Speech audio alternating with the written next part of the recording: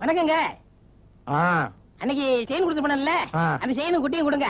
ஐயோ என்ன ஐயோ, உனக்கு விஷயமே தெரியாதா? ஏன் 2 குட்டி போட்டுச்சா?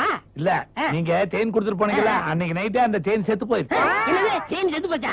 செயின் எப்படா சாகும்? நான் நம்ப மாட்டேன். டேய், அன்னைக்கு அண்டாவும் குட்டியை கொடுத்தனல்ல, வாங்கிட்டு போனேல்ல, அண்டா குட்டி போடுமா? போடாது. அப்புறம் ஏன் வாங்கிட்டு போனேன்?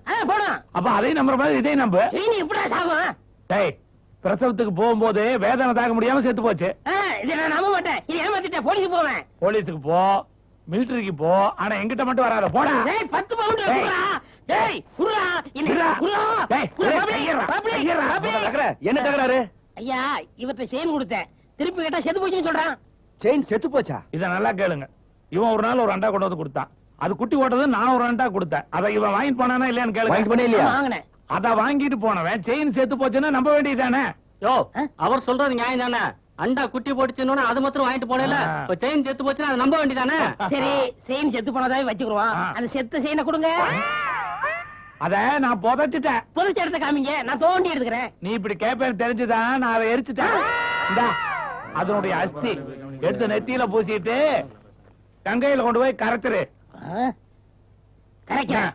உன்னை கரைக்கிறேன்டா. போட.